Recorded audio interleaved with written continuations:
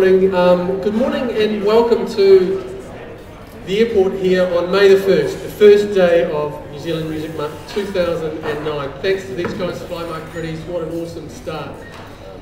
This month will be full of New Zealand music from Gore right up to Whangarei. There'll be music this year in our schools, in our libraries, in our art galleries, in our museums, in our pubs and clubs, in our streets, in our nightclubs. It really will be a celebration of great New Zealand music. We hope everyone gets behind it. We thank Pacific Blue today, the official travel sponsor for New Zealand Music Month. They'll be ferrying people, New Zealand musicians, up and down the country, which is an amazing achievement. Thank you very much. It's my pleasure now, though, to welcome and introduce the MP, the Member of Parliament for Auckland Central, Nikki Kay. Thanks, Nikki.